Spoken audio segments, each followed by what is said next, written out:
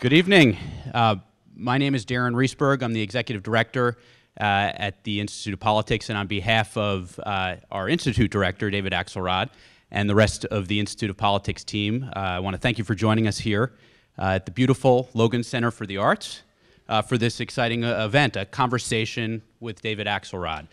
So as many of you know, the Institute of Politics is a nonpartisan extracurricular program here at University of Chicago, and its mission, our mission, is to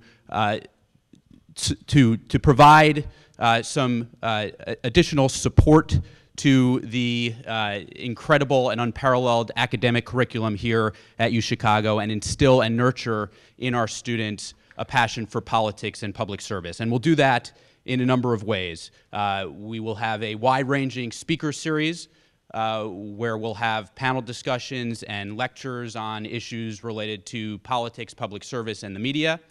A visiting fellows program where we'll have practitioners, former elected officials, political operatives, political journalists, policymakers who will come to Hyde Park for a defined period of time and, among other things, lead a weekly discussion group for college students and others here at the university to attend.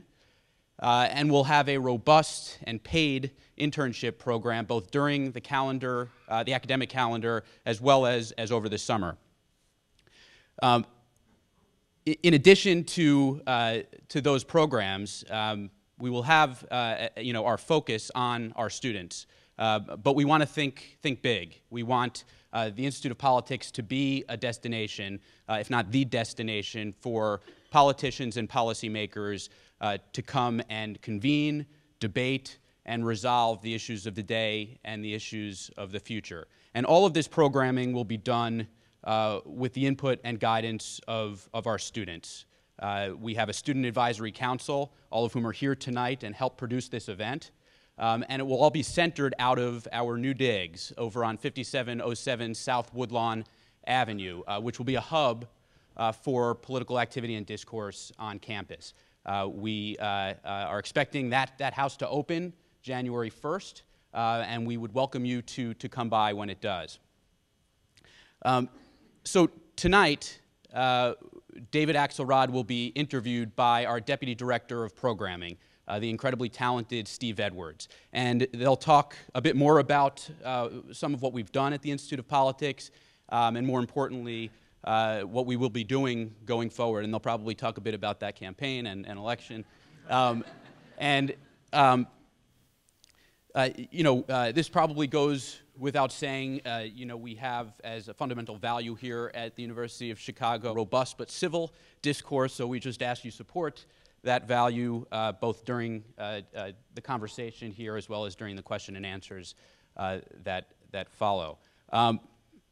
This has been a long and much anticipated event for the university, for the Institute of Politics staff, our team, of course for you all, the students, but for David as well. It's been no secret ever since the Institute of Politics was launched back in January that David was incredibly and remains incredibly excited for this next chapter in his illustrious career. And I've had an opportunity over the past 6 months or so to get a chance to see that firsthand. I saw that when inexplicably during his leading of a presidential campaign, he would take the time to actually meet and discuss his vision for the Institute with an enthusiasm that was absolutely contagious. I saw that and the gleam in his eye when he came down and met with students on various occasions over the course of the last 6 months.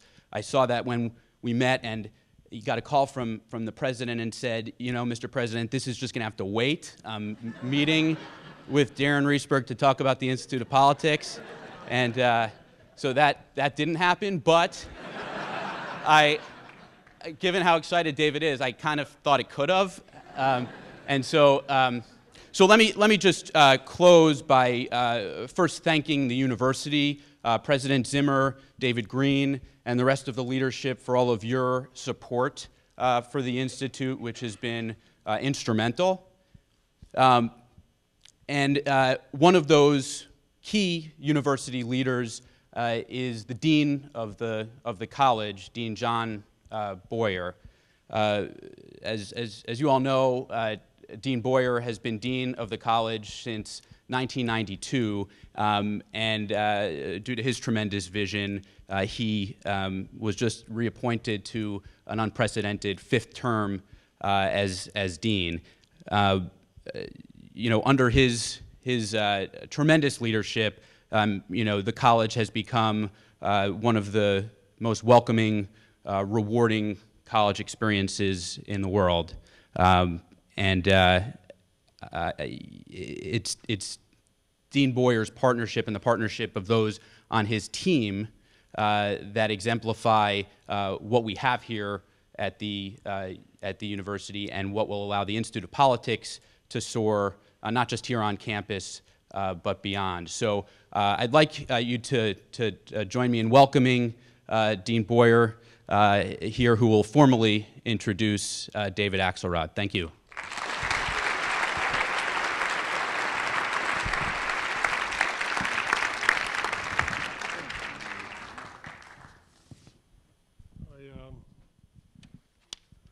It's the stories about the calls from the White House are both illuminating and I have to say somewhat plausible, and but I think we're all delighted that the election is over. It's my honor to introduce David Axelrod this evening. David is an alum of the college. He graduated in 1976.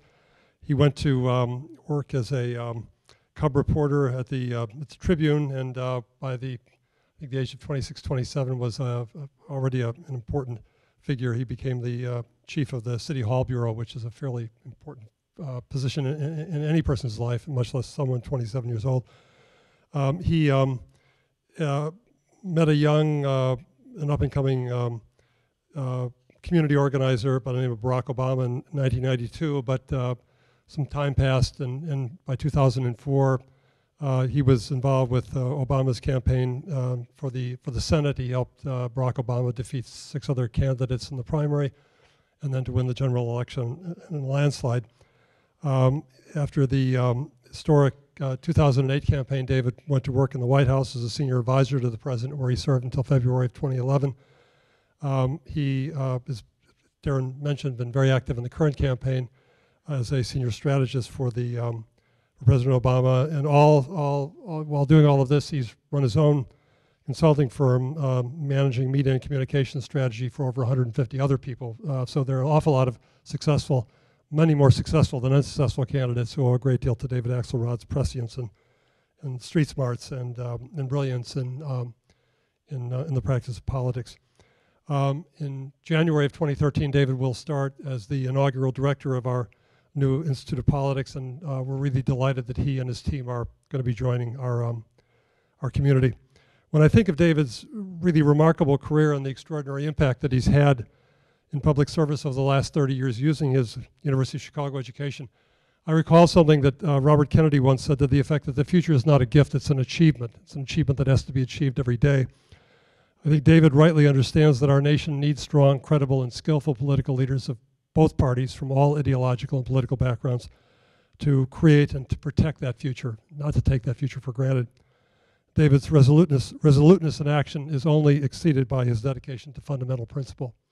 So I hope you will join me in welcoming David Axelrod home to his first intellectual home, to the University of Chicago.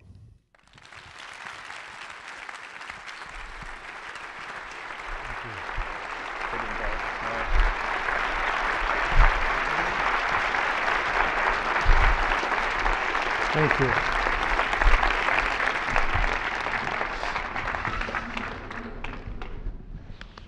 So I got to say that one of the best things about sitting here across from you having this conversation tonight is for all of us that have been part of the Institute's staff, we have been, I think, wondering what you've been thinking, what this experience has been like for you over the last, year and a half, 2 years. And so tonight we get a chance, as with everybody here, to hear for the first time what this campaign and your reaction has been. So, well, welcome.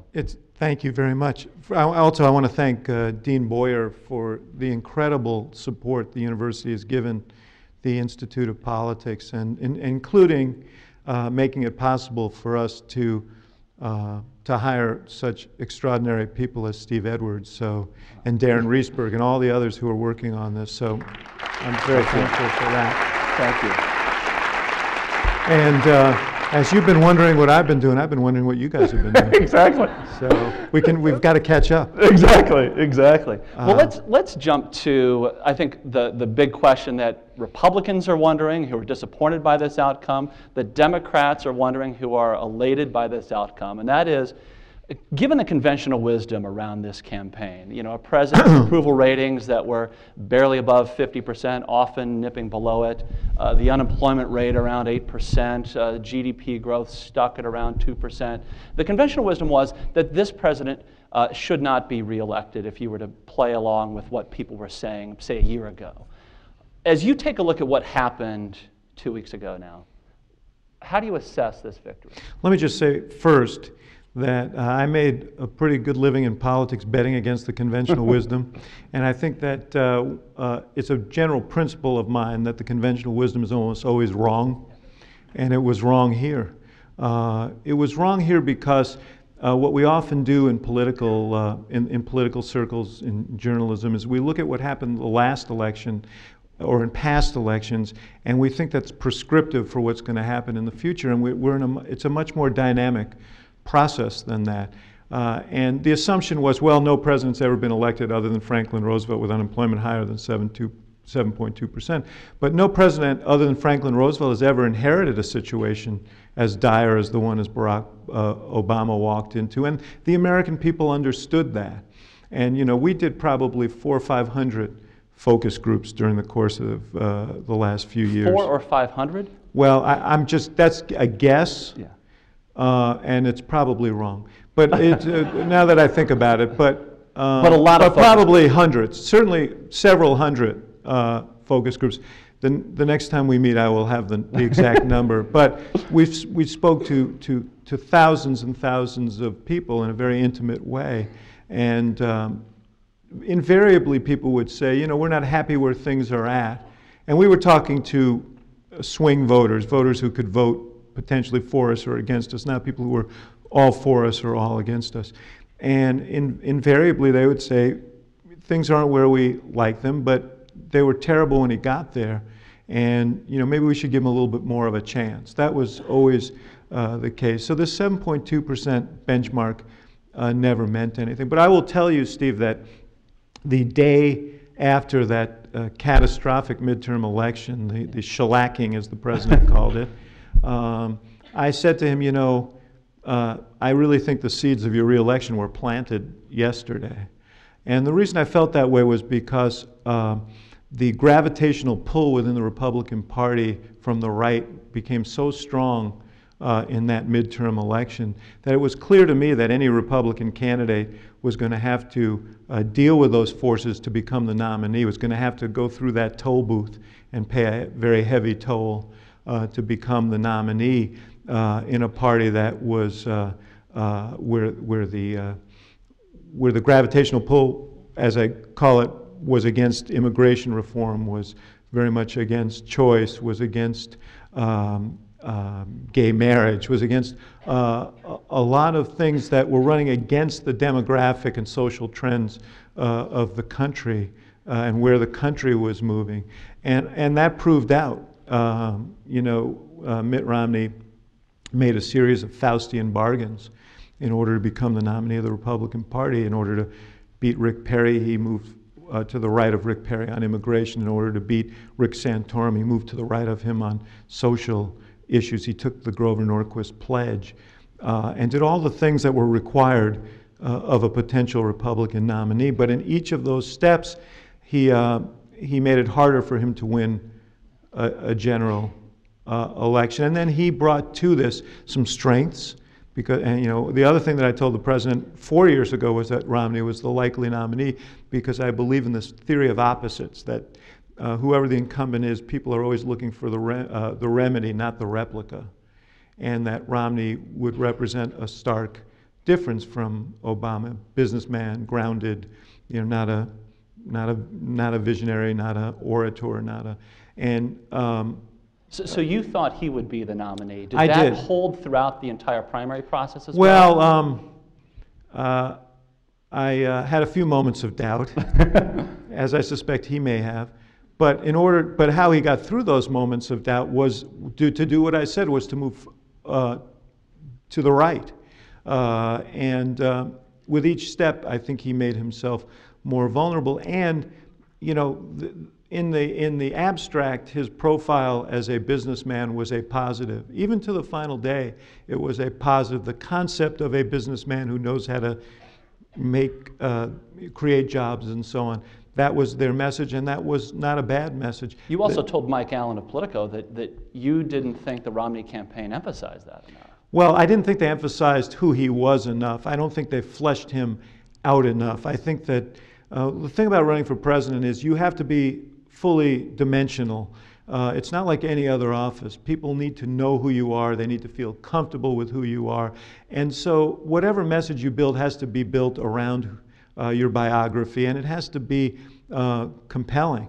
And the Romney campaign spent at least 90% of its money in the primaries on negative ads.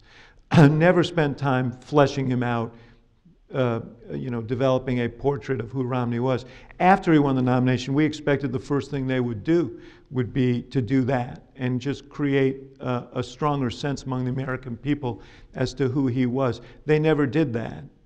And that, of course, left an opening for him to be defined around some of the business practices that have become well known now. I want to talk more about the general election campaign and how that played out tactically and otherwise. But let's stay with the chronology for just a second. Yes. So you talked about kind of the meta-narrative as you saw it, this idea that the 2010 might bode well for the president. What is happening behind the scenes in the president's reelection campaign during this time when you're looking at data? What are the seeds of the strategy? Well, first of all, let me make saw? a point, and I think it's really important because the IOP and my basic approach to politics is rooted in a belief that it is more than just a game of tactics and strategies, parries, and thrusts.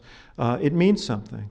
And what was fundamental and what ultimately made the difference for us, and we can get into the particulars of it, of aspects of why we won, but was the fact that the president's fundamental message, and it was one that he ran on in 2008, was that we need to not just rebuild our economy, but reclaim the security that so many Americans had lost, the economic security, that we needed to put people back to work, but we also needed an economy in which work paid. It was an essential recognition that that fundamental compact that we all thought of as the American dream had been shredded, and that there were things that we needed to do to fix that, and that was essential. And it was clear that Governor Romney and the other side had a much different view, which is more of a top-down kind of approach, that if folks at the top did well, that their prosperity would lead to the prosperity of the country. And we just had a much different view. Our notion was that if the middle class thrives, then the country itself will thrive and be stronger. So there was really something big at stake here beyond all of that. And I want to emphasize that. But getting back to your question, whether that message was resonant or not, and with whom, was part of what we needed to find out. And we did spend a lot of time and effort on research, talking to voters, did a long ethnographic study of thousands of voters to really get a sense of what was going on in their lives, what was really important to them, and so on. And this fundamental concern about the economy and about their own economic prospects was central to those concerns. And I really think that narrative was the one that played through big in this race. We also, getting back to my point about the primaries, understood that, our country's becoming more diverse, that every election, that diversity was more prominent in terms of the share of the electorate that Latino voters represented, that African American voters. We knew that women would continue to be vote in larger numbers than than men, and often in a different way. And so, you know, we mapped out a plan and a strategy to make the case strongly to those constituencies. So while Governor Romney was separating himself in many ways from those constituencies, we were working hard to develop and burnish our support there, which was, you know, strong to start with. So, you know, there was a central of that was really doing a lot of compilation of data about voters around the country, tracking where our supporters had been in 2008. Many of them were mobile and were no longer where they had lived before. Finding them, getting them re-registered. Registration was a big part of it, and really identifying that vote that we needed to win, and developing an ongoing conversation with these voters so that we could mobilize them at the appropriate time. I mean, I've heard that it included cross-referencing not only voting behavior, but you know, social activities and the kinds of, you know, what the kinds of films they like. There were all sorts of behavioral data that you were able to cross here to really. Well, you know, we live in a these time where were. so much happens on online, in the social media. And including, by the way, so yes, a lot of information accrues there, but also that's how people share information. One of the interesting things that we learned was that that people were much more apt to accept information from friends, you know, on Facebook or elsewhere, Twitter, than they were, you know, if we were simply as a campaign to send them information, or if or information they were seeing, you know, on some broadcast. So, you know, really developing those social networks was essential to our strategy. I want to come back to the point you made about tactics being not nearly as important as the bigger message. You know that one of the criticisms leveled at the campaign was that it was too tactical. It wasn't visionary enough. What's your response to that? That this re-election wasn't about the bigger picture? Well, I just go back to what I said before. I think it was about big things. It was about how we think about this economy. It was about whether tax cuts at the top were more valuable to growing the kind of country we need and believe in, and the kind of economy we believe in, than investing in things like education and research and development, investing in clean energy technology, investing in infrastructure, and dealing with our deficits in a more balanced way. It was about what our obligations are to each other. You know, it was about big things. Those are very, very big things.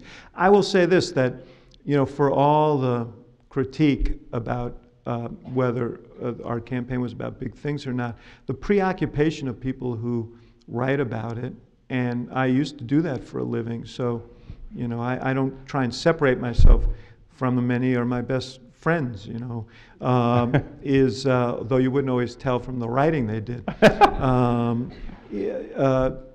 There's an awful lot of horse race coverage of these presidential races.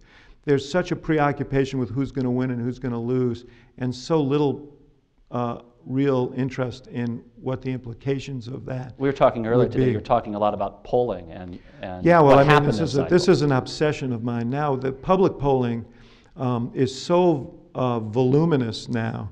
I mean, any two kids with an abacus can do a poll at the corner grocery store, and some national news organization will cover it as if it's news, right? The you know, the Billy and Tommy poll came out today, and many of these polls were methodologically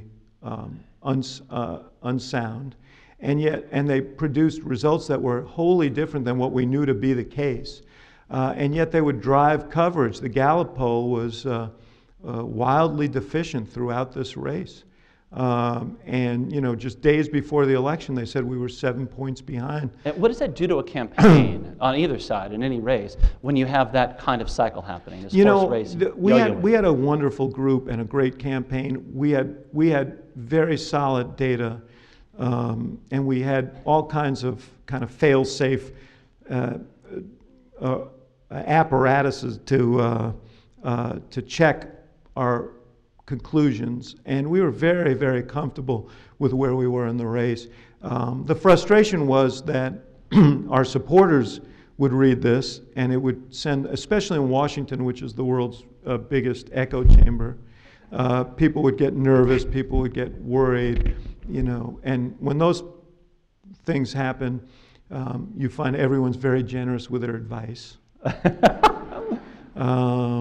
And so, you know, the frustration was less that we were worried where we were, as it would affect other people's behavior, and it would create disillusionment among our supporters. So we spent much of the campaign fighting back against some of these polls. And what was remarkable about this race, just looking at the data that we had, wasn't how volatile it was how steady it was. I mean, we, from February through November, you know, we were running in our own data generally a 2 to 4 point lead, and we never ever fell behind.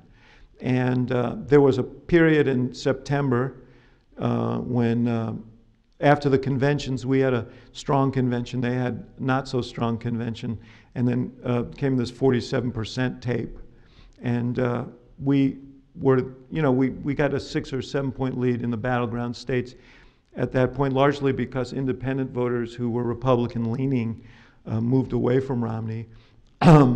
He got those back pretty quickly after the first debate, which we strategically planned to add a little suspense. Yeah.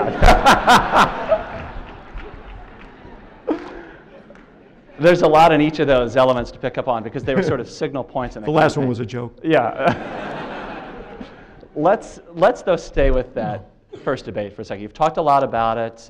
You certainly have answered the question millions of times about, you know, how the president would respond in the second debate.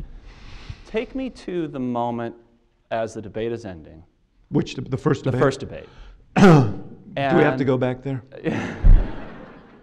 And before you walk outside to address the media, what was going on behind the scenes? What was going on in your mind?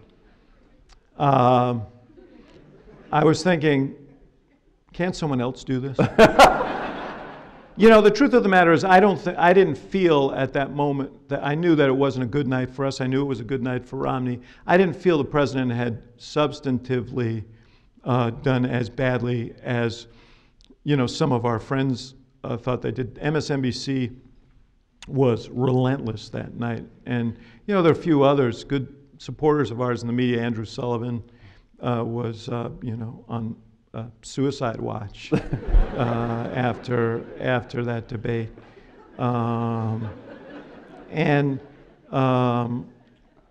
so you know, I didn't think it was as bad, and I did think that it was absolutely. And one of the reasons the president was a little off kilter was I really believe that the audacity of Romney's repositioning in that debate was so remarkable that I certainly had stuff to work with when I went out to talk to the media, but you know, it wasn't something that I looked forward to any more than I would a root canal. Yeah.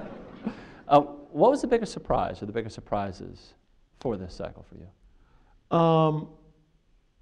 You know, a glib answer would be the big surprise for me was how few surprises there were, and that was partly because we had really, I think, prepared very well. We knew where the race was. So you were confident throughout? Confident throughohout. I mean, really a was. lot of supporters were not nearly as confident. I understand. Nate Silver was I tried confident. to tell them. But I really was confident because I felt we had the best messenger and the best message. Sure. I mean, now, I mean, here's I know some you believe that. I'm not surprises. going to say that, but I'm just. I mean, what were the moments of doubt where you started to say, "Wait a second, this thing could turn on us here if we're not careful"? The closest that you came to was, I guess, after that first debate. But I didn't really believe that it was a hit to the main engine. I thought what would happen, which is that he'd get back those Republicans that he had lost, and that the race would tighten up, and that's what happened. And really, it happened over the course of 3 or 4 days. After that Sunday, after the debate, which I believe was on a Thursday night, the race leveled off, and it never it never changed. It widened out a little bit, but it never really changed much after that. But in terms of surprises, I was surprised a little bit about what some of the things that the other side did. I was surprised by the fact that the super PACs, which spent an unbelievable amount of money in this race, didn't go on the air until May against us. And our greatest fear, frankly, was that they would go up and use their money to attack us in the first 3 months of the year when we really weren't fortified to respond. I mean, our air defenses were not ready.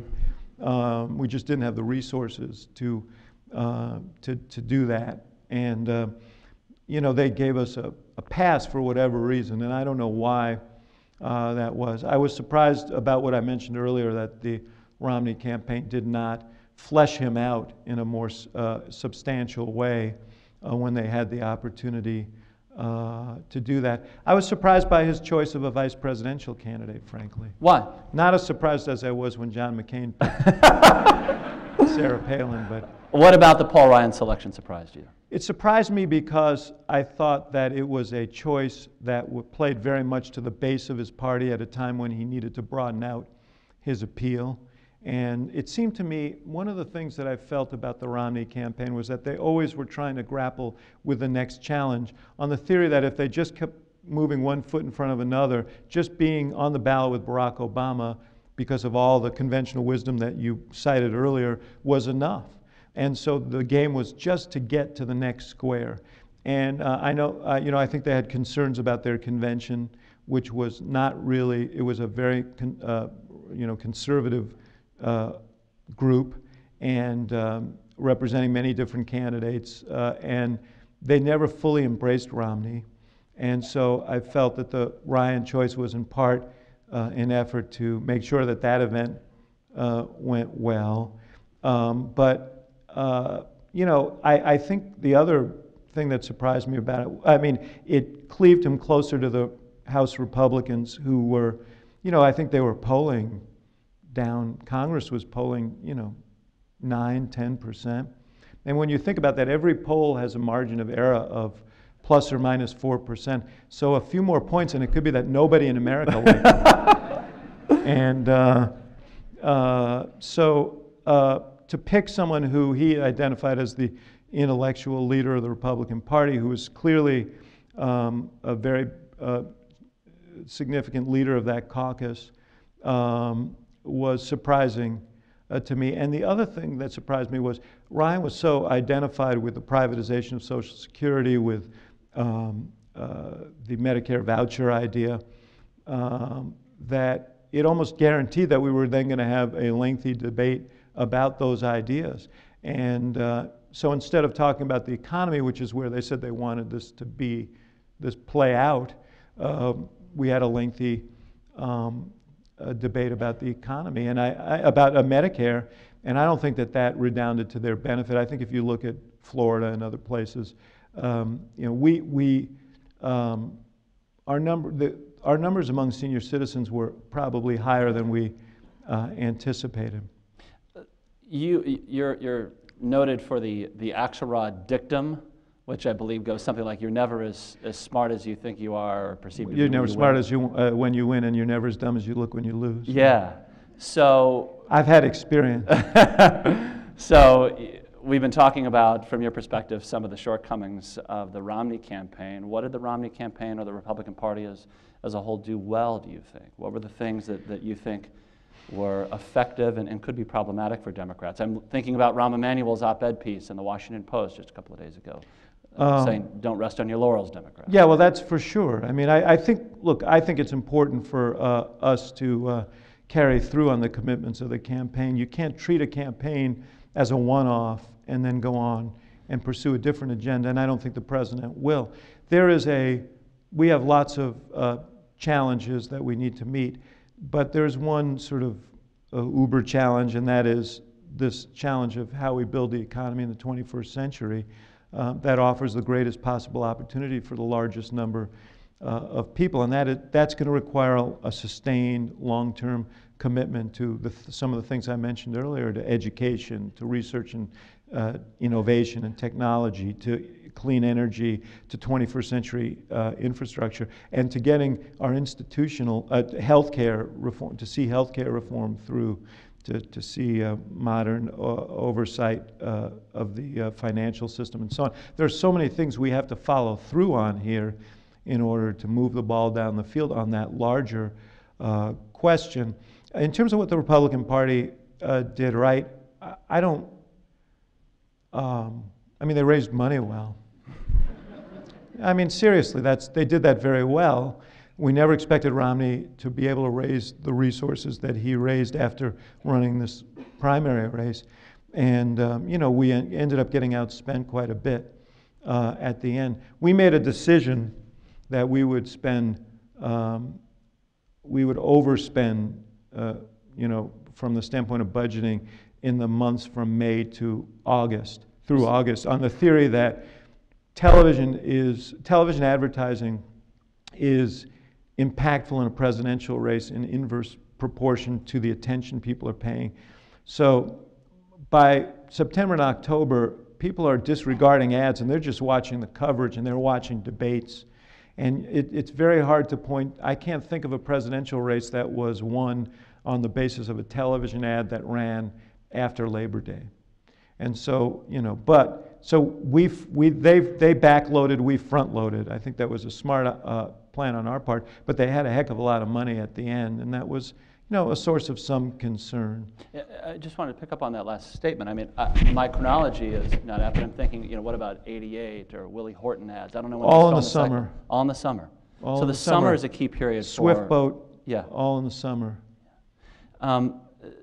You were talking a little bit about the second term of President Obama, and I want to talk a little bit more about that. But from the perspective of the first term, a lot of hands have been wrung, a lot of ink has been spilled among key supporters of the president, avid supporters in 2008, who saw a campaign that was as focused as any, as disciplined as any in message. For some reason, they would say not being able to effectively communicate a message, not being able to effectively really follow through on many of the plans and win over the public behind those plans. When you talk to supporters of this president who have that opinion, who are disillusioned or skeptical, what do you say to them? What I say is, I was with Barack Obama in 2008 when he promised to end the war in Iraq, and he ended the war in Iraq.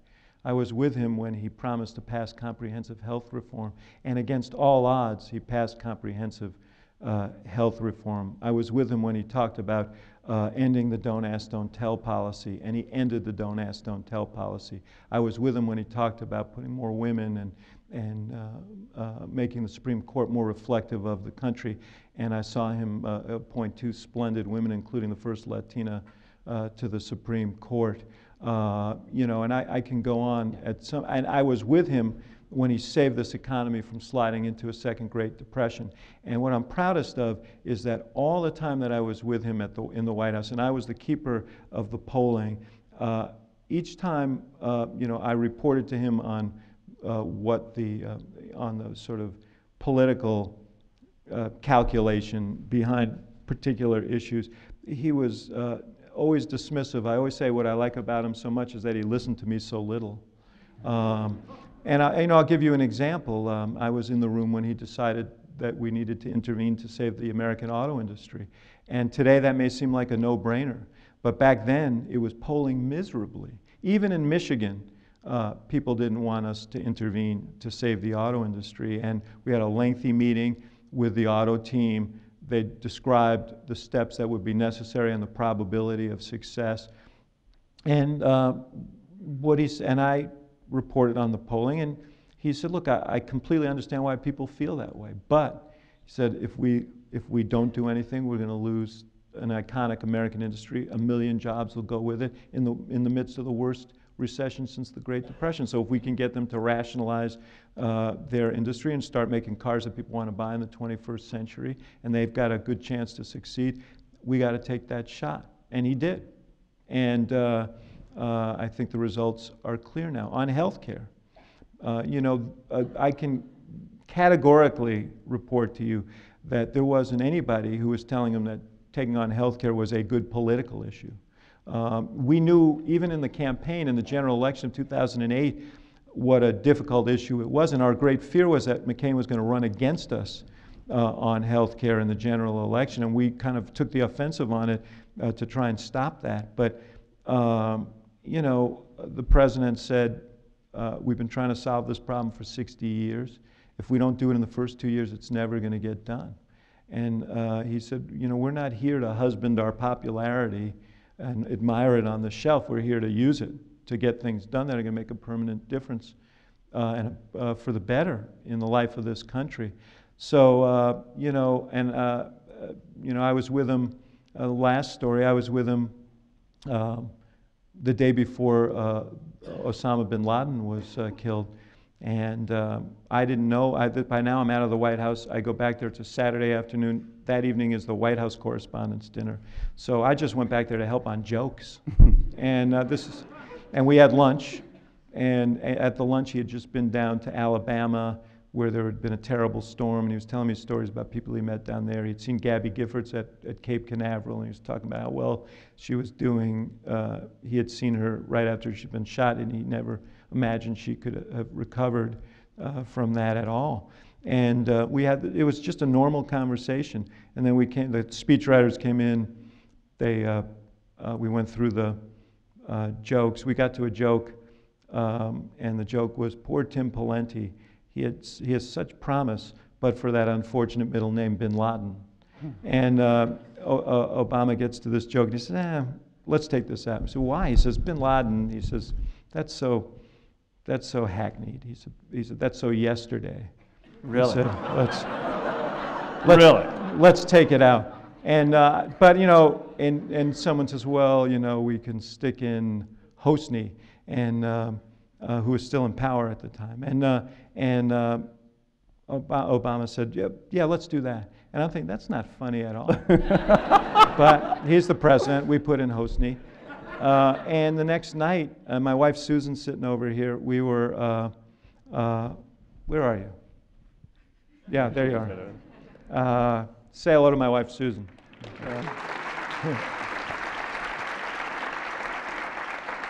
So K through 12 lab schooler. So that's only one of her many distinctions.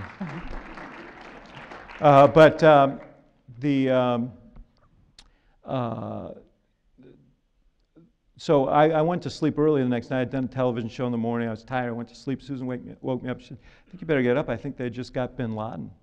And I throw the sheets off, and I look at my BlackBerry, which is blowing up, you know, and saying, why turn on the TV and so on. And, you know, I realized as I was watching the president speak that he knew at the time that we had gotten together the day before that he had ordered this mission. He knew that if it had gone poorly, not only would lives be lost, would our security be roiled, but his political career would probably be over.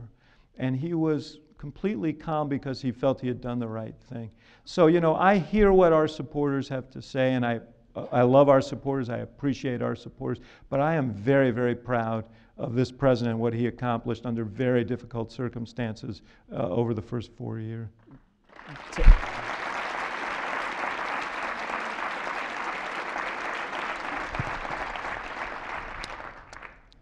You got your start in politics as a 5-year-old kid, as I understand it. Yes. Lower East Side of Manhattan. Yes. A Yes. rally for JFK. I was running for president in 1960. Yes. I grew up, I don't know how many people are from New York City, but I grew up in a housing development called Stuyvesant Town that was built for returning war veterans. And my mother was at work, and there was a woman who took care of me named Jessie Berry, came down from Harlem, great lady. Kind of classic American story. She came up from the South, you know, didn't have much of a formal education, but like a PhD in life. And she heard that John F. Kennedy was coming to our community. It was 10 days before the 1960 election, and she thought I should see it, and she took me out and put me on top of a mailbox on 20th Street, which is a huge boulevard, and I watched as this canyon filled in with people, and this very charismatic young man spoke, and I was hooked, you know. And I didn't know what he was saying I didn't understand what he was saying. I wasn't that precocious. but I knew it seemed really important and really exciting. And what now I know from Google what he said, because they recorded all his speeches, and part of what he said was, I'm not running on the platform that says if you elect me, things will be easy. He's being an American citizen in the 1960s is hazardous duty. It's filled with peril, but also with hope, and we'll decide which path we take. And I thought those were actually, I thought back at about those words quite a bit over the last 4 years, because there was a parallel, another young president coming to office at a time of great peril. But I also think, Steve, a lot about that woman who took me there, Jessie Berry, because she had a very difficult life, and yet she had hope about the future. And I think about what she would have thought, knowing that that little boy she put on the mailbox was working for the President of the United States, and that the President of the United States would be an African-American man named Barack Obama. I mean, it's an incredible thing, you know. Was your household a household where politics and current events were part of the conversation on a regular basis? Yeah, they were. Your parents and your sister? Yeah, they were. And that was part of my interest. I had, back in the New York City public schools, I had a great teacher early in, like first and third grades. I skipped second grade, first and third grades, and she would, our teacher, Mrs. Roth, would read, we'd read the newspaper, and she, you know, we'd talk about Martin Luther King, and who was, you know, that was right in the middle of all of that, and the civil rights movement, and, you know, she just exposed us to a lot. I mean, there were a lot of things at play, but I was just a junkie. By the time I was 9 years old, I was handing out leaflets for Robert Kennedy. And I always say when I was 10, I made a big decision and broke with the Democratic Party. And went to work for John Lindsay, who was running for mayor of New York. But I wouldn't work for him at the Republican headquarters. I went down to the Liberal Party headquarters, because in New York you could run on 2 lines. And I was handing out leaflets on a street corner in New York, and some woman thought this was really cute, this little boy handing out leaflets. And she asked me why, and I made the case for Lindsay. I got an early start on my political consulting career, made the case against his opponent as well. And she said, this is so cute. And she gave me, she said, this is for you. And she hands me a box of what looked to be pastry, white box with string. So I took it back to the Liberal Party headquarters, and we opened it up, and there were all these donuts and a wad of $10 bills. And so in one of my early lessons in politics, the district leader grabbed the money and said, you can keep the donuts. You also, with a friend, a classmate, sold bumper stickers. For Robert Kennedy when he ran for president, yeah. And buttons and other things. But you know, I'll tell you something, those of us who lived through it remember that was a time of great tumult, but also of great idealism. And that campaign was infused with idealism as tragically as it ended. And when Senator Obama was thinking about running for president, we had a long talk about it. And I said to him, you know, you're too young to remember that. But we really haven't had a campaign since that time that was really, that really energized people in that way. And especially young people. And we ought to try and build that kind of campaign, and I'm proud that we were able to do that. And I thought about that a lot when I come into the headquarters in this campaign and see these hundreds and hundreds of incredibly gifted, well-motivated kids who just wanted to change the world. That was why they were there. They weren't there for any smaller reason. And certainly the president seemed to feel that way as well with that video of him speaking to the staff the day after. Where he did. That was an incredibly moving moment. I'd seen a little of it on the night before we were in Des Moines, and he was talking. It was his last campaign speech ever for himself, and he talked. And it all began in, of course, Iowa. And he talked about these magnificent young people who worked for us for a year and a half in Iowa in 2007 and 2008. And he talked about what it meant to him that they were so devoted, not to him, but to the country and to their vision of what the country could be. And he kind of choked up there. But yeah, it was an incredible moment. And then what you couldn't see on the tape was that after he had this made this very inspiring talk to these young volunteers. He went, and there were hundreds and hundreds of them. He went around to every single one of them and gave them a hug and talked to them and encouraged them. And I saw them, most of them, the next night was a going away party for the staff. And every single one of those kids, you could tell this was something they were going to hold for the rest of their lives, you know. So, you know, add to the list of things that I'm proud of is that I'm proud that this president has helped inspire a bunch of young people to get involved. You know, we're here obviously having this conversation on the campus of the University of Chicago, where the Institute of Politics that you're leading will be housed. And thinking about your time here as an undergraduate on campus, yes. Some years ago you had a chance to go to Columbia University. You decided to come here, thinking Man, about just the you've young done people your research. that President Obama had a chance to touch. So tell me who David Axelrod is at 20 years old, as you are, as I understand, writing for community newspapers, yes. thinking about a world of politics here in Chicago.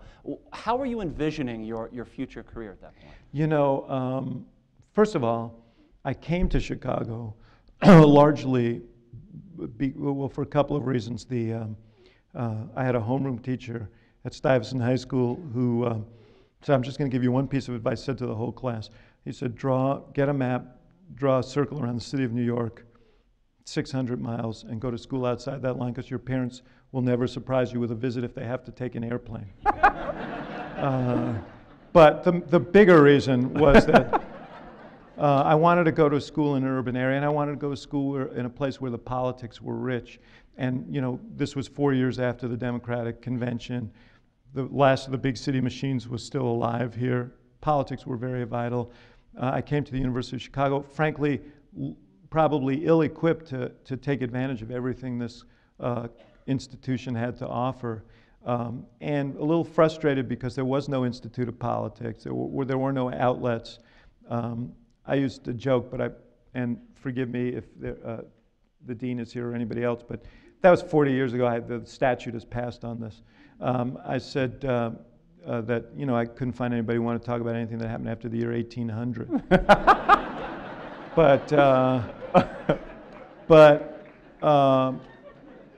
But so I found other outlets for my interests, and that outlet was writing. I went back to New York after my freshman year, got a job at a newspaper in Greenwich Village, the Villager newspaper, used that experience to leverage a spot. Bruce Sagan, some of you may know, great Illinoisan, hired me.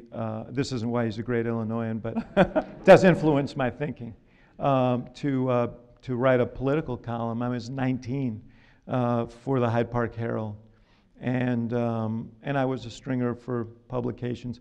This really sort of became the focus of my activity when I was here, and it was largely to sate my interest in politics. But I didn't have any life plan. I didn't expect that someday I'd be working for the President of the United States. I didn't know that I wasn't going to be a newspaper man. I really loved journalism. I still love and believe in journalism. I worry a little bit about, you know, what's happening to it and whether people can find ways to monetize good journalism so that there's an incentive to keep doing it, keep publishing it. But so, you know, I always tell young people, you can make a 30-year plan, but it's very rare that you actually can execute on it. And better to follow your passions if you can and go where life leads you. And, you know, where life has led me has been extraordinary, up to and including the ability to help start this institute. You, as a reporter and political columnist for the Chicago Tribune, you spent about 8 years at the paper, yes. Something like that? Right out of college, yes. Are steeped in the culture and reality of politics in a city like this. You told me in passing once that everything you have come to know about politics really began from that experience. Yeah. So what did you learn about politics from covering it as a reporter in Chicago? Well, you know, Tip O'Neill said all politics is local. And I actually, I thought about that as I traveled around the world with the president, and I heard foreign leaders and their aides talk about the challenges they were facing, you know. So at the same time that they were all getting together to engage in discussion about the problems of the world, they all were looking over their shoulder at, you know, their own constituencies, the other party, you know, and you know, and getting to sort of the motivation, the root, the sort of interests. Is the culture different here? I mean, having spent time now all over the country, is there something different here? Well, that seems like a leading question. Look, I mean, I think there's a rich tradition in Chicago politics, and there's a tradition of politicians trying to get rich. And, you know, the first is good and the second is not. I think that people are passionate about their politics here. And politics is very local. And, you know, I'm a big aficionado of urban politics. Done a lot of mayor's races around the country, in part because this is where the rubber hits the road. Mayors deal with life and death issues, with quality of life issues, and they're responsible, city council members responsible. And so that's something that I think people, I think that, and there's something very good about that. Obviously, there's a tradition of corruption that's touched our politics, and, you know, our last two governors are in prison. That is not a shining note for the land of Lincoln. But I think there are also some very good people here who care deeply about their constituents, and there's a vitality to our politics that I appreciate. We're going to be taking questions from those of you in the audience as well. So in just a few minutes, we'll bring out some microphones. We'll ask that you line up behind those microphones. In fact, we have some of the members of the Student Advisory Committee are up there now. So for those of you that do have a question for David, please go ahead and make your way down to those microphones on either side here, and we'll take those questions in just a second. There's so much I'm fascinated by in terms of your transition from journalism to political consulting, all that kind of stuff. But let me jump to the Institute of Politics now, because I think it speaks to your interest in trying to improve the political culture, broadly speaking. Yeah. Why start this here now?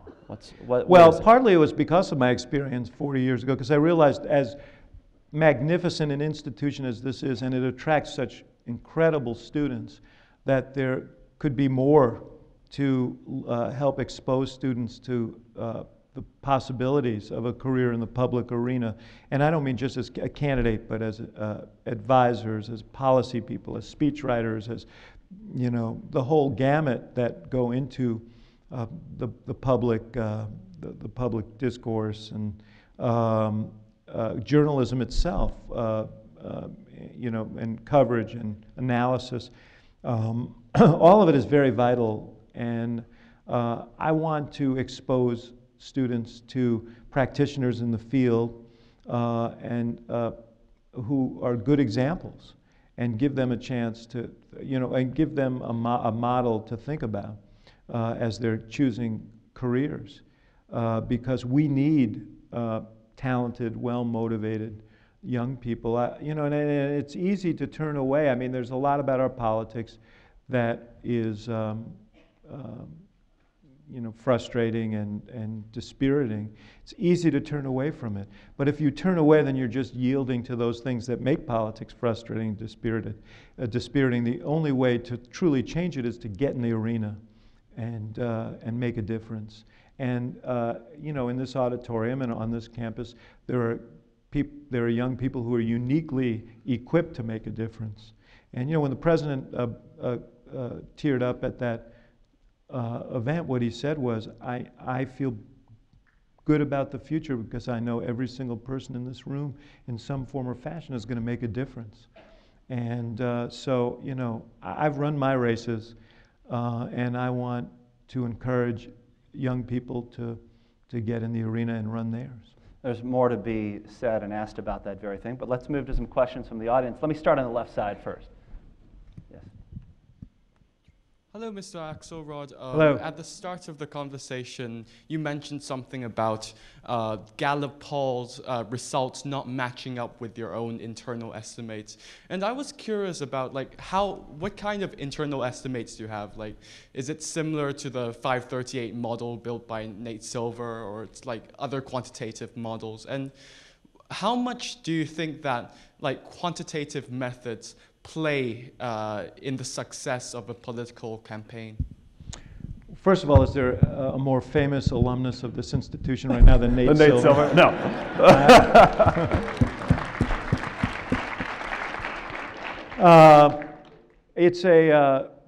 Well, I think it's important to know where you are in a race, and the goal is to win, and so it's important to know where you are, and also to understand how people react to a whole range of issues and ideas and concepts and words, and so research is important, but it's only valuable if it's accurate.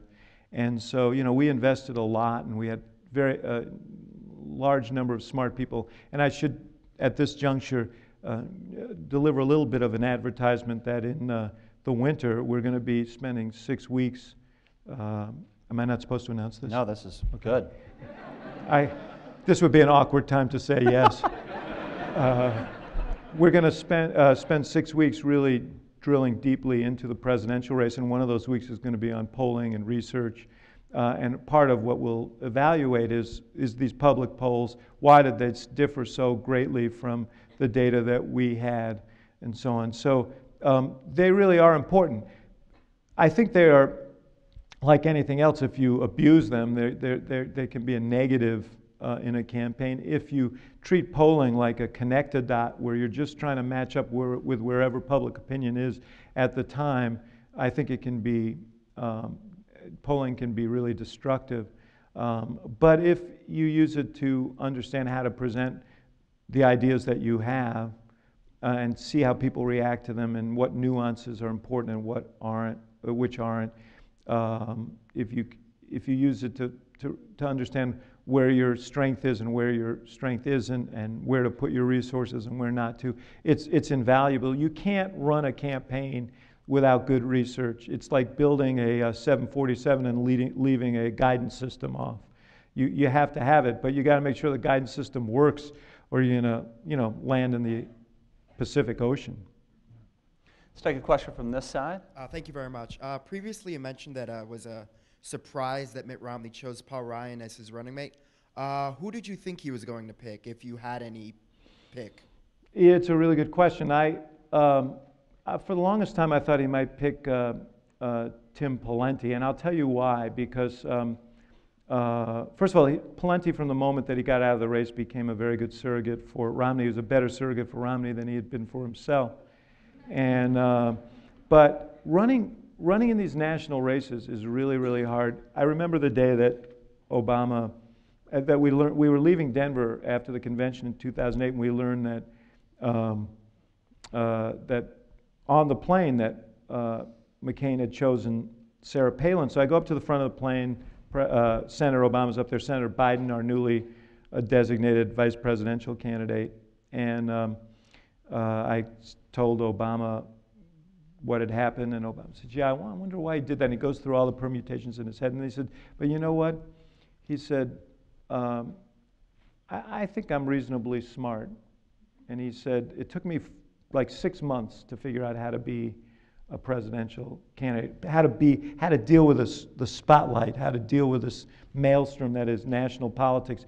He said, "She may be the smartest politician ever, and she may be able to come out of Alaska after a year and a half and handle all this." He said, "But I give it 3 weeks, and in 3 weeks we'll know if this is real." 3 weeks to the day she did her interview with Katie Couric, literally to the day that effectively ended it for her. And so I thought that they might make a conservative choice of pick someone who had had at least a taste of the national stage, or, and this was more of a consensus in the political community, that he might pick Rob Portman, the senator from Ohio, because Ohio was so critical. Portman was a guy who was a center-right conservative, could appeal maybe more broadly I think a lot of people were surprised by the choice. Do you think a Portman choice potentially could have changed the outcome in Ohio? I don't know. Ohio was close. We won by 2 points, so you can say anything might have made a difference. His polling in Ohio wasn't all that strong. He's not that big a presence there, but I'm sure that there's a lot of reflection on that over in Romney land. One other follow-up had to do with the point that you were relaying and passing about just the adjustment period that President Obama felt he had to undergo to become a presidential candidate, be comfortable in that skin. Help me understand what are the difficult things you have to learn. So you've run for governor, you've been a congressman. What's different? What's different is just the intense, relentless scrutiny everywhere he went. Remember, most candidates get to begin, with very little press or no press in rooms of 10 and 12 and 14 people. He came to this race with such ballyhoo that it was like, sometimes you start a play in New Haven and take it to Broadway.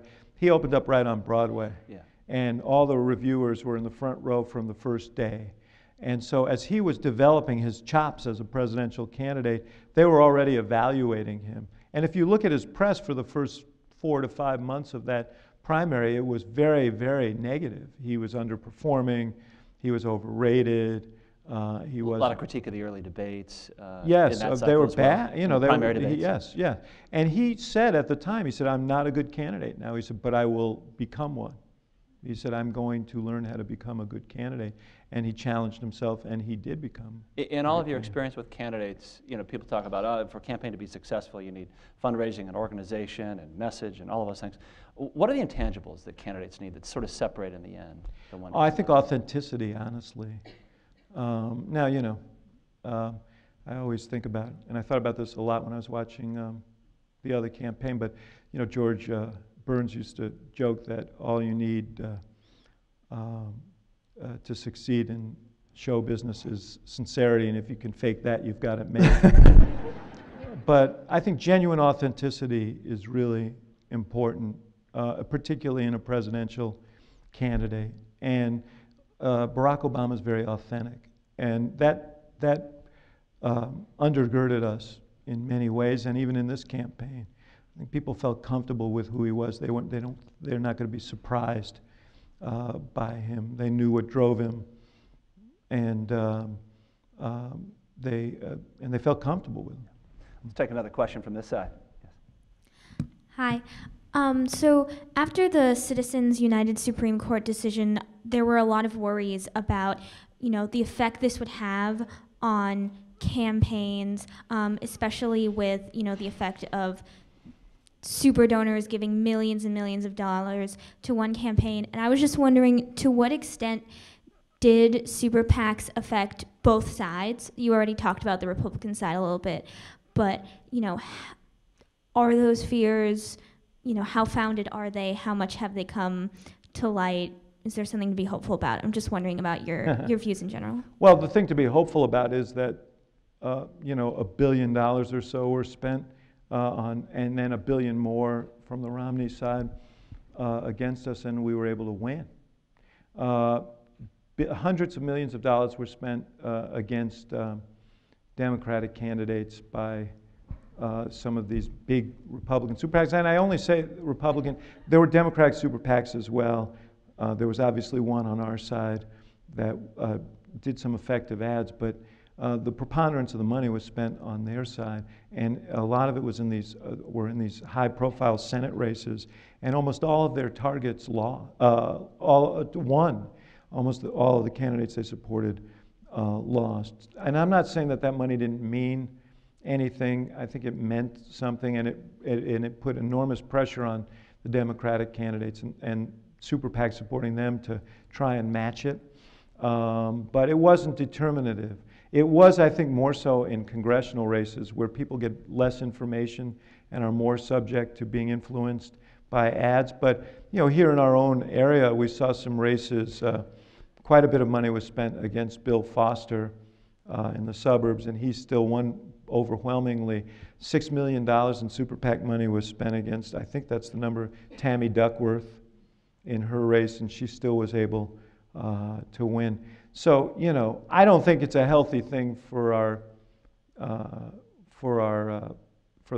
body politic to have people writing, you know, 10 and 20 and 30 and $40 million checks, but it is, you know, it's a reality that we may have to live with if we can't change it, and I think we should try and change it, you know, through whatever means are appropriate or available. And the Supreme Court, you know, if the Supreme Court changes over time, they may want to reevaluate some of this.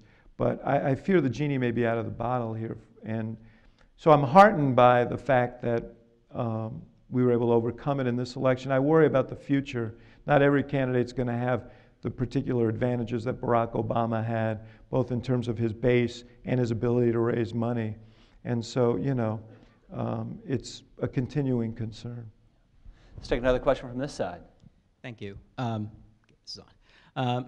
There seems to be this growing consensus or this growing perception that unlike past Democratic presidents such as Bill Clinton or FDR, President Obama has not really left a sort of ideological or programmatic format as to like what it means to be a Democrat.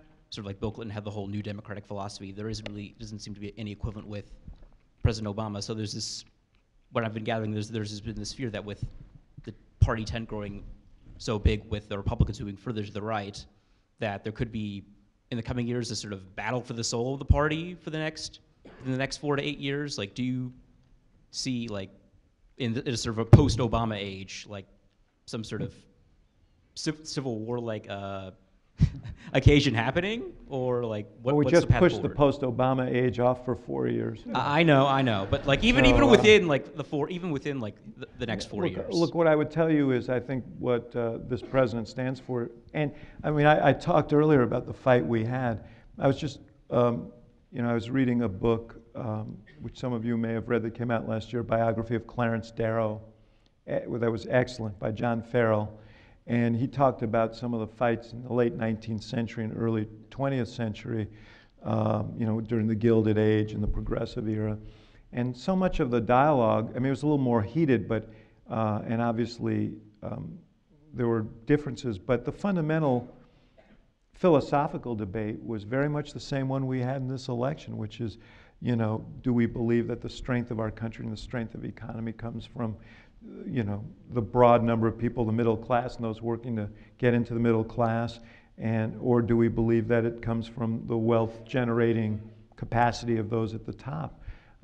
This has been a long-standing debate, and I think it was very vital in this election, and President Obama, I think, carried that banner high and proudly and well. And the things that he's done, whether it's health reform, or education reform, making higher education more affordable, you know, expanding Pell Grants, you know, everything, all the major things, you know, creating the Consumer Financial Protection Bureau, they're all aimed at one thing, which is to create a country and economy in which we've got a vital middle class, and you know, our tax policy reflected that as well, and opportunity is broadly available. I think that's solidly in the mainstream of the Democratic Party. Now, we can have a debate about means of achieving that, and I think we have to really do some soul searching about how in the 21st century we achieve those goals, and whether all the avenues and pathways that were that made sense 50 and 60 and 70 years ago are still valid today. Many of them may be, some may not. But I think on the fundamental goal, he's solidly in the tradition of the Democratic Party, solidly in the progressive tradition, and I think that's a lot of what this election was about. This side of the room, another question for us. In this election, it's been observed that much of the advertising was predominantly negative, and I would like to ask about, I know both sides of both campaigns engaged in this. It comes to mind like an Obama ad that seemed to insinuate that a woman, that Bain was responsible for a woman losing her insurance and therefore somehow caused her death. And just ads like that seem to degrade the whole political process, and I just wanted your comments on negative advertisement in general. Well, I agree that there are ads that degrade the political process, and I saw many of them in the last campaign, and many of them aimed at us. On that particular ad, I just want to straighten one thing out. That was not an ad from the Obama campaign. It was an ad from a super PAC. We made clear that we didn't think that was appropriate, that to accuse Romney of somehow being responsible for that woman's death was inappropriate. I should point out that that ad ran exactly one time in this whole big country. And partly, I suppose, because we made our disapprobation known publicly. So now, were there legitimate issues about Bain and Romney's business practices? I really believe there were, and it goes to this debate, the larger debate, which is, if you outsource jobs and cut benefits and destroy pensions, take companies to bankruptcy, profit off those bankruptcies while workers lose their pensions and their jobs and their benefits. Is that it may be a good business practice for you. Is it a good policy for the country? No. So there were legitimate issues, but that was not one of them. That was not an appropriate ad, and we said so. But look, to your broader question, this was a very tough election, and it was tough on both sides. As I said earlier, Romney, more than 90% of the ads he ran in the primary were negative, and he didn't change his habits in the general. And we had to make a case as well. You spent a lot of time and money. There was negative ads on both sides. A lot of time and money, especially during that key period we're talking about, really trying to define Romney. We did. We spent, just to get the sequencing down, we spent a month in the battleground states running positive advertising about the president. That's how we began our media campaign. Then we did run the thinking there being shore up the narrative, shore up the accomplishments. Yes, and we felt we had we had plenty to share, and we did. But it was clear that there was that if we just allowed Romney to be this sort of hazy kind of local chamber of commerce president, that was the image that people had, that that would not be in our interest, and it wouldn't really focus the race the way the race should be focused. If you could shorthand the takeaway, the desired takeaway you wanted voters to have after experiencing the ads that were run against Governor Romney, what were the things that you wanted voters to believe about Governor Romney in the end? Well, I think summary of basically that he was out of touch with their economic experience, and that his fundamental view of the economy was not one that incorporated them. And frankly, when that 47% tape came out, it was a pretty strong ratification of our view. Yeah, you said it was the greatest gift to happen in the campaign because it reinforced the narrative that you were trying to emphasize. Look, these kinds of things either are meaningless, when the president, when they tried to spend tens of billions of dollars on he didn't build that thing, you didn't build that. It really fell on deaf ears because people didn't really believe that's what the president was saying. But this tape was not just a misstatement, it was like a essay. And obviously his remarks after the election seemed to reinforce that. I think this was his philosophy, this was his view. And that was a fundamentally different view than the president's. And we made the case, we made it on a sustained basis, and ultimately I think it was the case that carried. I want to get to more questions from the audience, but let me pull back slightly to the broader question and have you defend your profession. Myself. The profession. So, we've talked a lot about the problems with politics, and I think clearly the question there alluded to the negativity in politics. We talked about polling and the horse race. There are many people that say, you want to look at particular causes and forces that sort of shape this climate. Political consultants would be one of them. Yeah. So What's your response to that broad criticism about political consultants being sort of associated with the worst elements of our politics as opposed to the best? Well, some are. Yeah.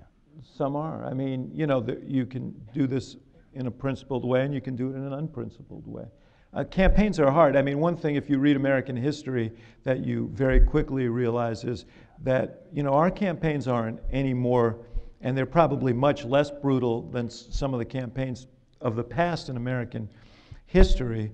But, you know, because of the amplification of television, of now the internet and so on, there's an immediacy to it and a broadness to, so if someone says something in, you know, Topeka, Kansas, it goes around the world, you know, almost immediately. Or if someone says something like Governor Romney did in a room full of supporters that he thought was an intimate setting, you know, it ultimately wasn't an intimate. So that's changed. But look, we have had strongly contested elections throughout our history because there are big things at stake. And, you know, if you do your job right, you want to make sure that people understand what it is that you're fighting for and what it is you're fighting against, so that choice is clear. Now, you know, I think if it goes to, you know, just the fabrications and or worse, you know, then it's something else. But let's take another question from this side of the room. So my question is sort of related, but do you believe that do you believe that your campaign and Mitt Romney's campaign have increased or decreased the prospects of bipartisanship in politics? Do I think that that our campaign has increased the bipartisanship? Is that what you're asking? I'm sorry. Did either campaign? Do you have optimism that there will be bipartisanship? You know, I don't know whether our campaign or their campaign did that, but I think the voters did. I think that you can see it already. There's a different tone in Washington. I think elections matter. And the voters spoke, and even though the race was relatively close, it wasn't that close when you look at the Electoral College. Even the margin has now expanded to 4 million votes. And I think people read those results. I think, for example, on an issue like immigration reform, I think the prospects for passing comprehensive immigration reform in the near future are much greater today than they were, you know, 3 weeks ago because of the results of the election. I think the chances of coming to a agreement around this fiscal cliff are greater today because of this election, because politicians read election results. And so, you know, I don't know whether our campaign or their campaign, you know, fostered the environment for that, but I think the voters did. And that's as it should be. Let's take just these last couple of questions here. We'll come back to this side. Yeah, my question is, in the days following the election, there was a fair amount of coverage about the decisiveness of the Obama for America ground game, the field or get out the vote operation. And I was sort of wondering, looking forward, how unique do you think that model was to this campaign and candidate? And if this is maybe the new model of organizing and campaigning to be replicated, how is that going to play out in 2016, especially in an election where both candidates will have had contested primaries and maybe not had the opportunity to set up offices in Coralville, Iowa for a year and a half out from the election? Well, the field has always been important in elections. You know, there was a time when the field meant political organizations that did field work. I mean, Chicago is renowned for field work, only it was done by precinct captains for a long time. So field is important. It isn't a substitute for, I mean, I always liken it to a football game. The candidate, the message, has to get the ball close enough to the goal line so that the field can win the game. So you can't simply win a race with field. But what's happened is the marriage of social media and traditional field work, so that you know, we can we're far more efficient at communicating with people. We registered, I think, more voters online in this campaign than we registered altogether in the last campaign.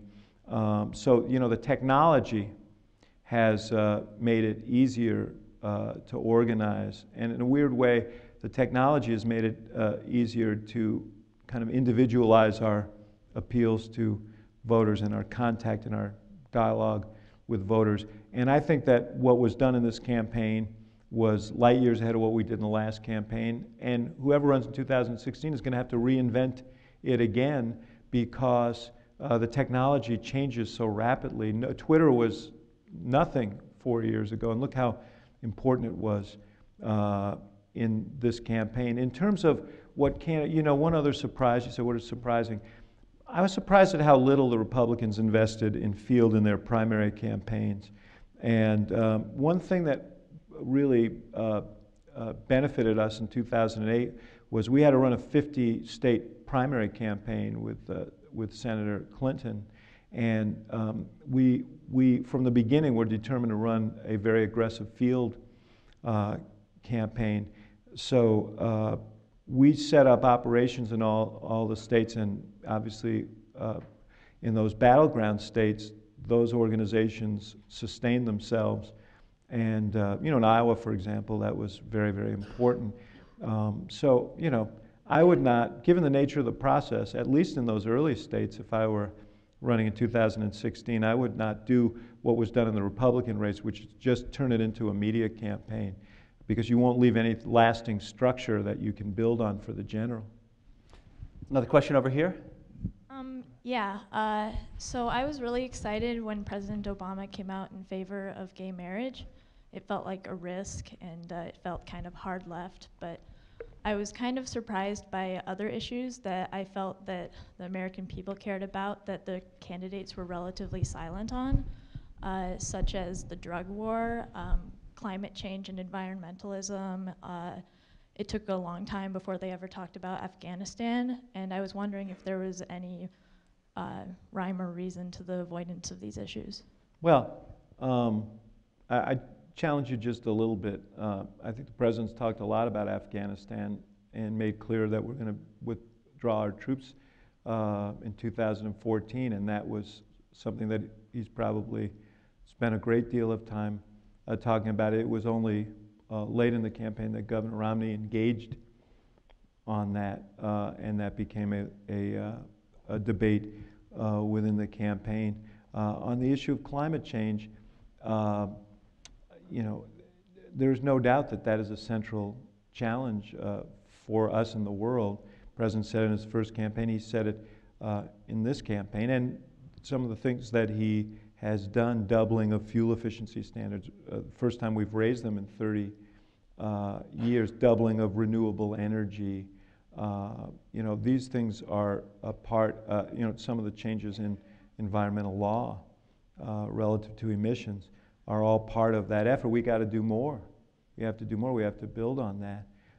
But it's certainly a commitment. And one thing we ought to recognize is that there doesn't have to be a competition between our economy and our health and the health of the world, because renewable energy and clean energy has economic benefits that are pronounced, and people understand that. You know, we highlighted the issues that we felt needed to be highlighted for the voters who were going to make the decision in the election. But the President's agenda is reflected in his work, and I expect he's going to continue to work hard on those issues. Let's take these last two questions as we wrap things up here. Yes, ma'am. Hi, Mr. Axelrod. Thanks for coming back to University of Chicago. I have two quick follow-ups on. Calm down, I'm going to stay. Thank you for. So one, regarding super PACs, just now you again reclaimed your concerns about this unlimited money in campaign financing. On the other hand, we saw earlier today the lead story in Politico was about how Democrats are loving super PACs and already oiling up their machines for 2014 and 2016. So what are the prospects for repealing Citizens United or comprehensive campaign financing reform now that it seems both sides are ready to embrace the idea or at least learn to live with super PACs and knowing that the money has limited power? Let's stay with that question, if you don't mind, just in the interest of time, because I think it's also a substantive one. Do you want to weigh in? It's very substantive. Yeah. What I will tell you is yes, I think we should, the President said during the campaign, we should pursue all avenues to try and restore sanity to this process, perhaps even including a constitutional amendment. But it is also true that no side is going to, given what we just saw, you're not going to see unilateral disarmament. And it would be foolish to do that. And and it's not just relative to, and remember, when you talk about super PACs, there's the more insidious cousin, the 501c4s that run essentially campaign ads under the guise of social welfare education and are completely undisclosed. At least super PACs have to disclose their donors. These 501c4s don't. And so we certainly need to flush that out and make sure that, I think that they would raise far less money if people had to reveal their donations. And they would be loath to take some of the donations if they had to reveal who they were taking the money from. So we have to pursue all these avenues. But in the interim, I could not advise the Democratic Party to, as a matter of principle, just lay down arms and get mowed over in the next elections. I think that would be a mistake. We've got to work together, or we've got to move together at least. We all have to be operating under the same rules, or else you're going to have a disproportionate result in the election. Let's take our final question from this side of the room tonight. I've always been told to say something very proactive before I throw out a curveball question. So the proactive thing thanks is for the warning. Yeah. I grew up on the south side in Englewood, so we're kind of like that. But my hope is that before the session concludes here, that you can share with all of us again how we can contribute to epilepsy research and the retirement, or at least temporary retirement, of the famed mustache. Yes. And now for the curveball. I have this, I'm a Southside inner city ER doc for 3 decades. And I also have a love relationship with this institution because Dr. Richard Rothberg and the pediatricians across the street saved this little boy from Englewood, literally. And it worked out okay for him because he became the first black president of the Chicago Medical Society. But to my point, Medicare, let me step back. Obamacare, I have a love, how long does this marriage have to last relationship? Because it's just tremendous legislation, and it's just astounding. People will be talking this for centuries, how this happened. It's just incredible, and I love it for my patients in the inner city. And I certainly don't want us to fall back on Ryan-style vouchers for Medicare. And I certainly know as an ER doc that the Romney solution to universal access is not in my emergency department for many, many reasons, okay? But there's something that both Republican and Democratic wonks, the real brainiacs, have all agreed on. W's budget office people agreed on it. Democratic budget wonks agreed on it. The sustainable growth rate in Medicare is much more insidious and is going to ruin Medicare long before a voucher-style system will ruin it. And how can you have two different parties agree on something so very fundamental and not come together and get it done? It's a big question and a great one. David? Yes, but don't let me, yes. I don't want to get out of here without answering that. I got to, yes.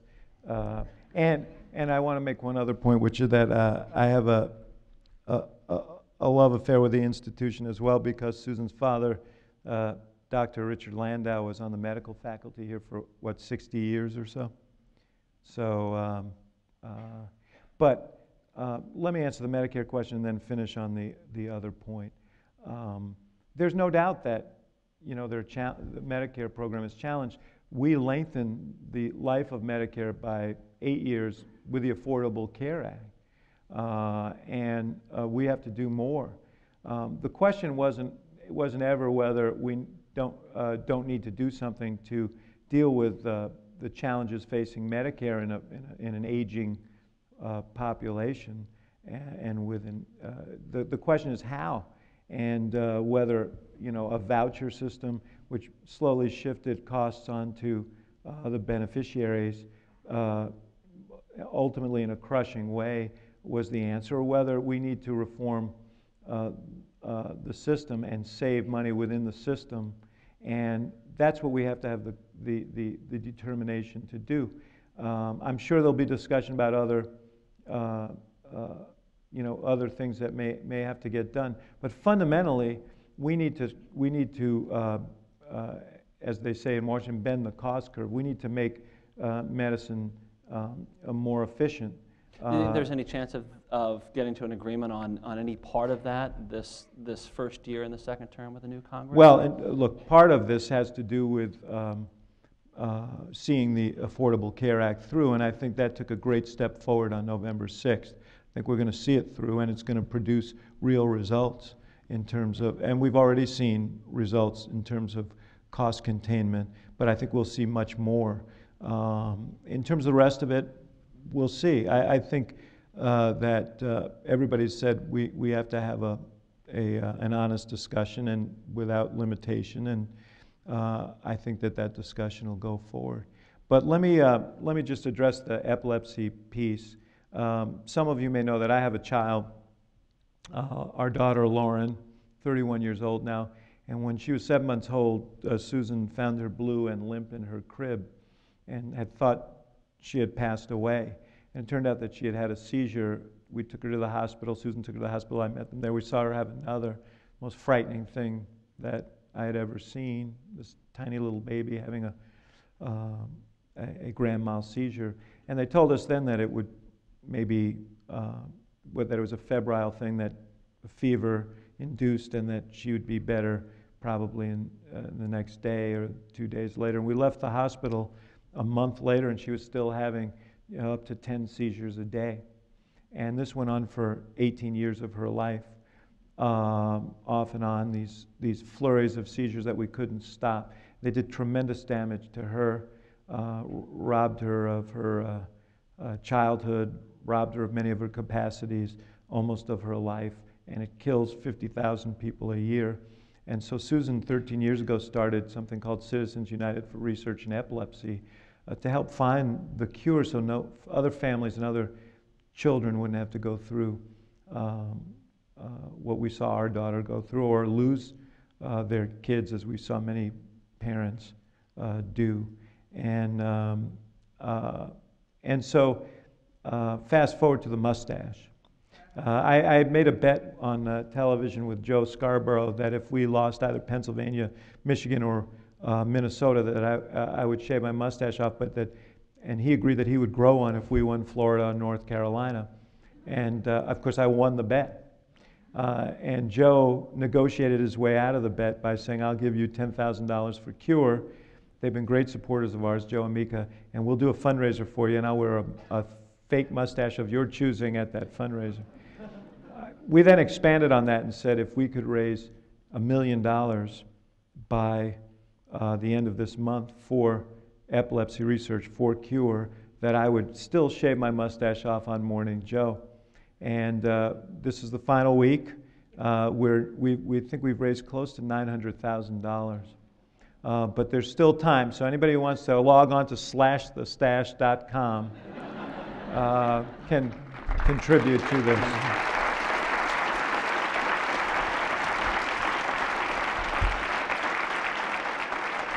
Well, I know I speak on behalf of everybody here when I say we look forward to seeing much more of you on campus, stash or no. We hope to see you without that stash because we're all curious and want to see you reach that goal. And thank you. Thanks so much for this and for everything at the Thank you, Institute. and I'm so excited to be here. I think this is going to be an extraordinary institute. I think the students are going to benefit from it, the community will benefit from it, and we're going to make the University of Chicago a real destination for newsmakers, for practitioners, in politics. I think it'll be a great addition to what is already a great institution. David, thanks so much for this. Thank you all for your questions tonight. Thank you.